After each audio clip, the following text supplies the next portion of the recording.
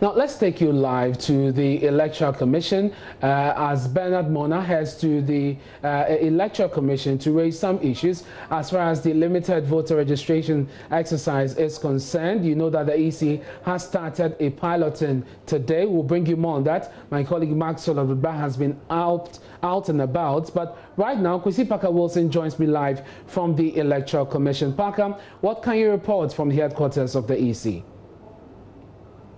Well, Ernest, we currently are at the Osu runabout where Bernard Mornah, chairman of the PNC, and some other supporters of the inter-party resistance against the new register are moving to the police CID headquarters. Okay. Now, because the chairman of the PNC, Bernard Mornah, has been invited by the police to come and answer some questions of alleged threats against the Electoral Commission. And basically, in the words of Bernard Mornah, that they won't disrupt the mass registration exercise with the reason that the Electoral Commission intends to disenfranchise over 10 million prospective voters in the upcoming election. Now, Bernard Mornah himself is here. Arrest. Let me find out from him. Yes, go ahead. As he's going to the CID headquarters at the moment, what is he going to expect from the CID this morning, sir? What are you expecting from the CID since you've been invited, sir?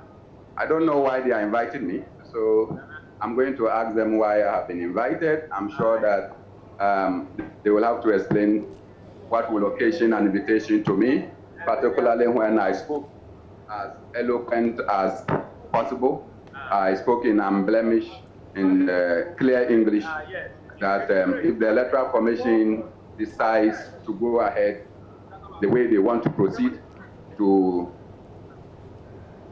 evoke confusion at the registration centers. And I read the CID invitation. That is the main reason why they're inviting you to answer questions about the disruption of the mass registration exercise. I never use the word disrupt. I am very sensitive to my choice of English language. And I chose the word resist. And I'm resisting. By walking from my residence to the police station is part of the resistance towards the new voters register. And particularly that the Electoral Commission intends to exclude nearly 11 million people from the voters register. In my opinion, a subversion of the state. And so you still stand by your words? You're not going to retract? I will resist because the Constitution enjoins us to resist those who subvert the state. No, but in your own words, you said you beat the EC. The EC will beat you. I mean, these are said they will send people to beat us. Right. And if you send somebody to beat me, I will retaliate. I will give you a slap back if you slap me. Okay? And if you use anything which I feel will lead to my death, I will kill you before you kill me. No, you're not showing any remorse. I have no remorse to show because the Electoral Commission. I am telling you that if the Electoral Commission proceeds, so if the Electoral Commission doesn't proceed, will there be beatings? Will there be killings? There will be none. So caution the Electoral Commission, the institution that wants to bring about the chaos, because I don't see how the chief of Zini, who is the overlord of that area, who has no passport and has no Ghana card, will come and sit down and allow electoral office or officials to come and be registering people, and he himself is alien in his own community. You think that you can do your work in those communities? You can take me, but I'm telling you reality, that this will face you if you dare go ahead the way the Electoral Commission want to proceed. If that is why they are inviting me, I am ready to tell them that I said it. And I'm ready for anything? I have no doubt that you want me to repeat. If it's my life they want, I'll do it. That's fine. That's fine. Thank you very much. So Bernard Mornah is the chairman of the PNC and currently going to the Electoral Commission. And as you heard him, he's not going to retract his words. Now, I see some members here as well. I've seen the Deputy General Secretary of the NDC, Peter Otikona, here this morning as well. Sir, why are you here this morning? One who said that this gathering is illegal. Well, I doubt if it's illegal. This is certainly what the Constitution bestowed on every citizen to express. And in our anthem, as it is said, that we should resist oppressors' rule. But today we are here standing in support with our comrade Bernard Mornah, who leads the inter-party resistance against the new voter register.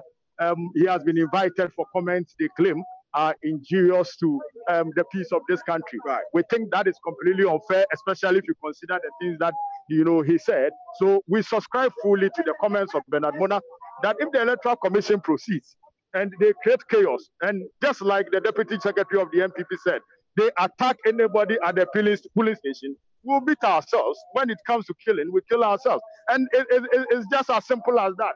You know, when the Constitution of the Republic gives you the right for self-defense. So I don't know whether the police are thinking that the Obribwai and Coast and the invisible forces will come and attack people at the police station, and we'll clap for them for attacking us.